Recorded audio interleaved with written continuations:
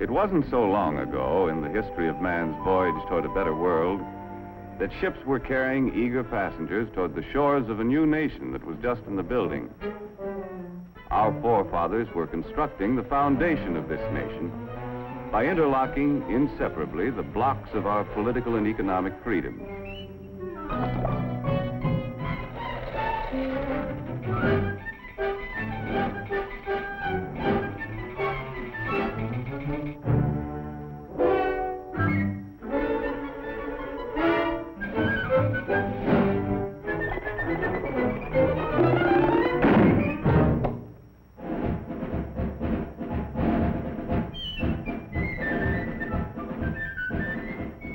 Life our forefathers established on this foundation of freedoms drew people from the far corners of the earth, and all those who set foot on these shores had the opportunity to build a better life for themselves. Even young Jonathan, an unskilled lad from across the sea, hoped to find a job where he could progress according to his ability and enterprise.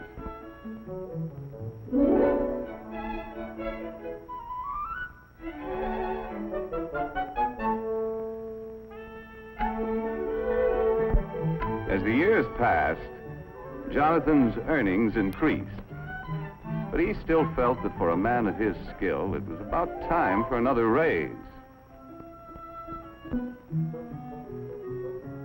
Mr. Blessgravy, am I not the best crown rounder and brim trimmer in ye business? Then verily, methinks I am worth more moolah. That you are, Jonathan. I'm sorry, lad. No raise, Mr. Blessgravy? I quit. Sales and profits down. Phooey, I could run ye business better myself. Hey, why not? My own business. All you need's a little capital, a little push, and an idea. Yeah, an idea. Let's see. So I said to him, I wouldn't wear that hat to a dog fight. Why, there isn't a decent hat in the entire village. And such prices. Imagine paying that much for a poke bonnet. Why, it was an awful thing. Why not? Women's hats. My own business.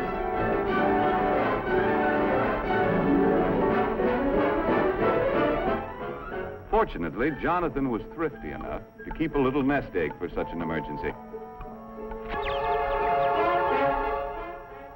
Well, the cost of the building took care of the nest egg. And there was nothing left to pay for the necessary tools and equipment. But happily, Jonathan had a good reputation. And as his idea promised a profit, his friends and neighbors were willing to invest some of their savings in his new business.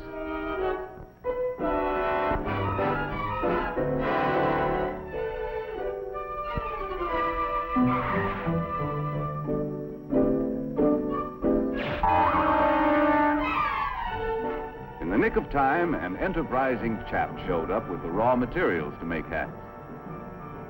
And before long, Jonathan was open for business. First, he had to advertise. Shop at Bonton, it's the spot. 12 new hat styles, that's a lot. Ladies, get that new hat drill. 30 days to pay your bill. As an expert salesman, Jonathan demonstrated the superior style and quality of his product. He set a price for his creations that the consumer was willing to pay, and sales dollars poured in from satisfied customers. Jonathan had big dreams of the wonderful rewards of being in business for himself. But before he could buy what he wanted, his employees' wages had to be paid. He had to pay taxes.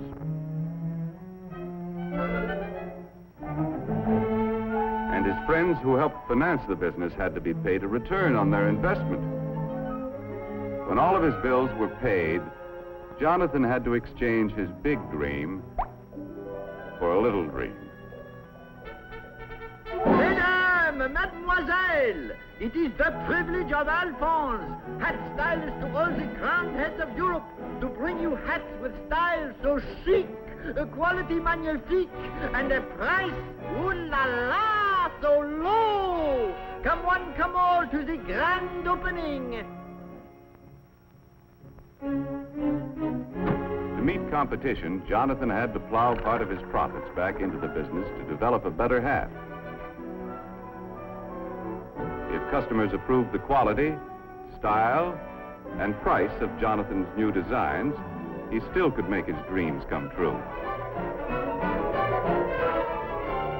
With the passing years, this strong foundation of freedoms protected the dignity of the individual and his family, gave everyone the right to worship as he pleased, and promised anyone with ability and enterprise the opportunity to participate in the building of the American way of life as we know it today.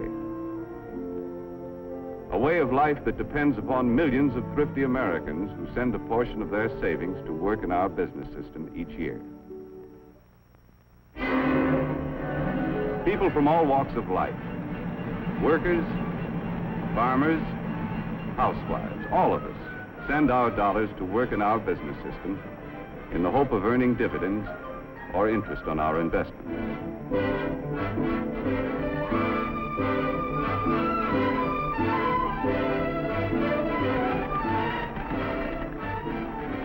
Anyone who has an insurance policy, a bank deposit, or a share of stock is helping to finance our business system.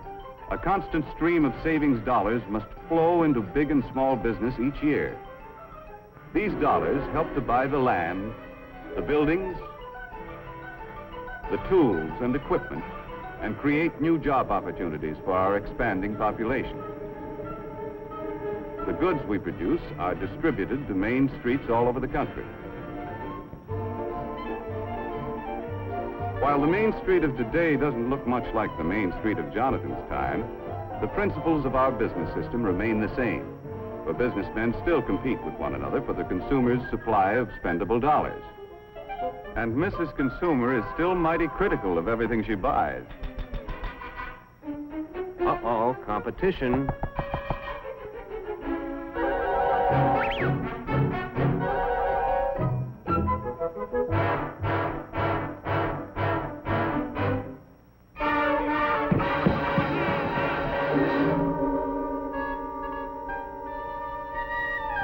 The management of every business has a continuing problem to improve their product to stay ahead of competition, or else.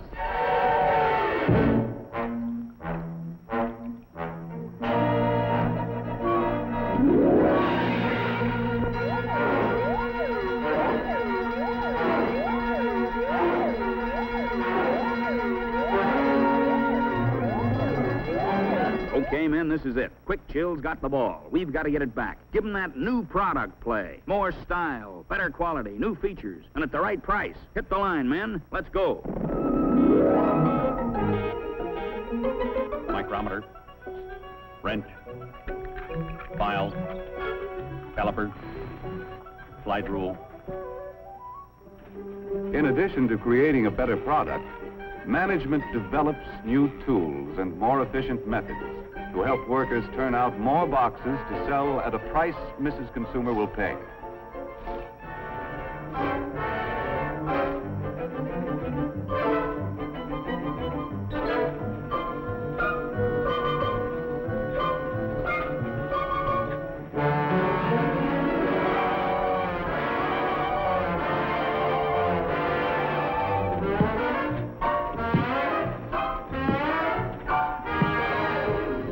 The new features about this better product are advertised to point out its competitive advantages.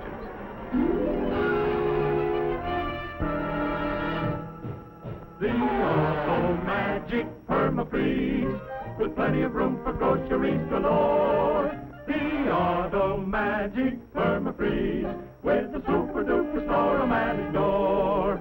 Just press the button for your ice, a feature that is new, and extra space all over the place for other items too. In the Auto Magic Perma-Freeze, so see your dealer right away. Get a Perma-Freeze today. Ah, yes, dear lady. Perma-Freeze is your kind of refrigerator. High quality at a low price. Sales dollars from satisfied customers once again flow back to Perma-Freeze. A successful business must have enough sales dollars coming in to enable management to pay the expenses of doing business, such as salaries and wages, materials and supplies, research and product development, plant maintenance and repair. In addition to all of these bills, management has to pay taxes to local, state, and federal governments. Any money that's left over is known as profit. Wise management plows part of it back into the business. The remainder of the profit is paid out as dividends.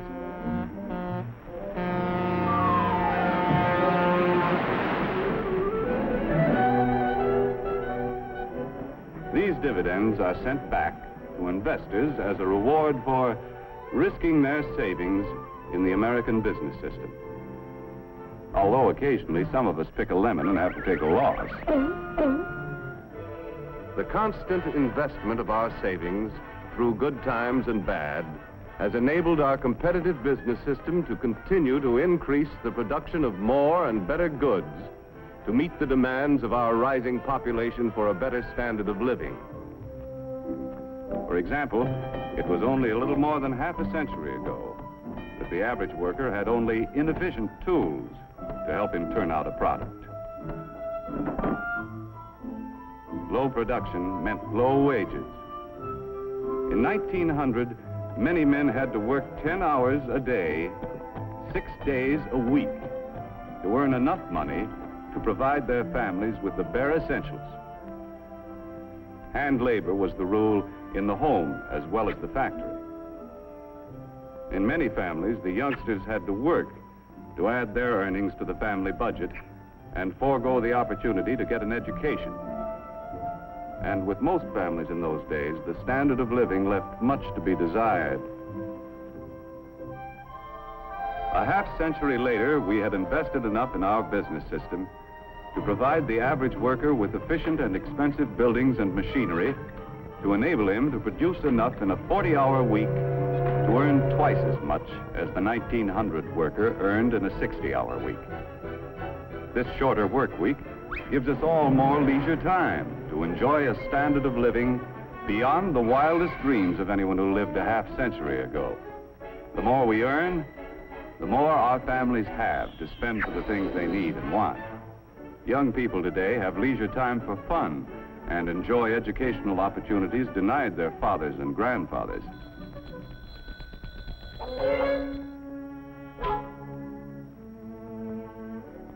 And fortunately, we have been able to raise our standard of living without sacrificing the spiritual side of life, which means so much to the American family.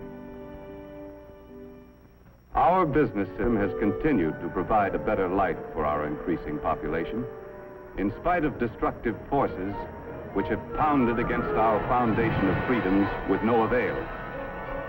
However, wars, or the threat of wars, interrupt the normal operations of our competitive business system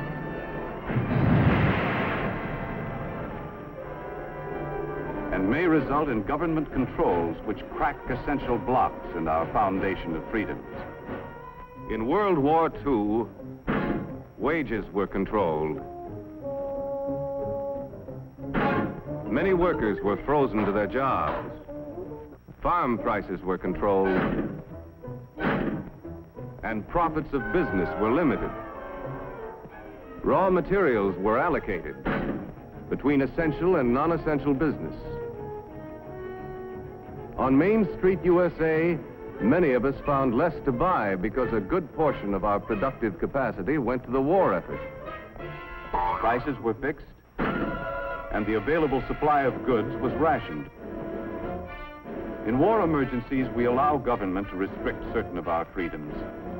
But we Americans have learned to remove government controls as quickly as possible and to repair the blocks in the foundation of our freedoms to allow our business system to resume its normal operations. While we invest part of our savings to help finance the world's most efficient business system, at the same time we pay taxes to government to finance many kinds of services which also contribute to our way of life.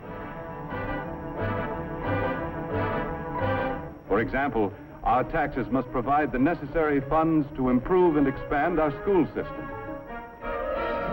Our taxes must be sufficient to pay for city streets, health, fire, and police protection, and, of course, aid to the needy.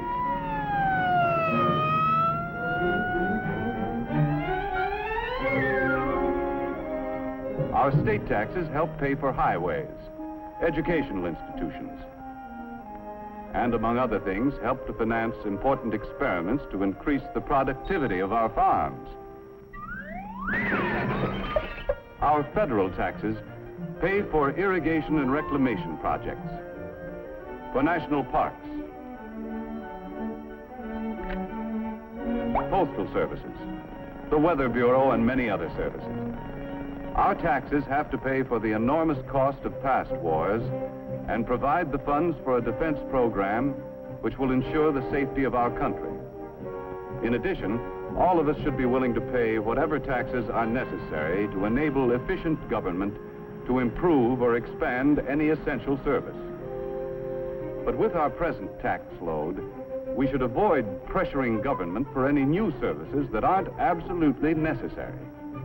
Because we all know the more our government provides, the more taxes it's forced to collect.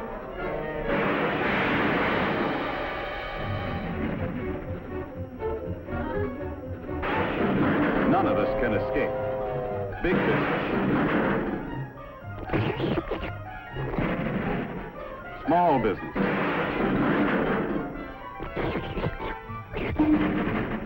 farmers,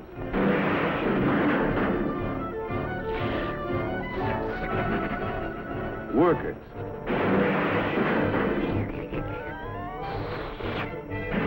housewives, and all of us have to pay our share. Demanding more and more from government could create a tax burden heavy enough to crack essential blocks in the foundation of our business system. Therefore, we shouldn't let our taxes reach a point where they destroy our ability to save and invest. For, as we have seen, our rising standard of living depends upon a constant flow of savings dollars into our business system each year.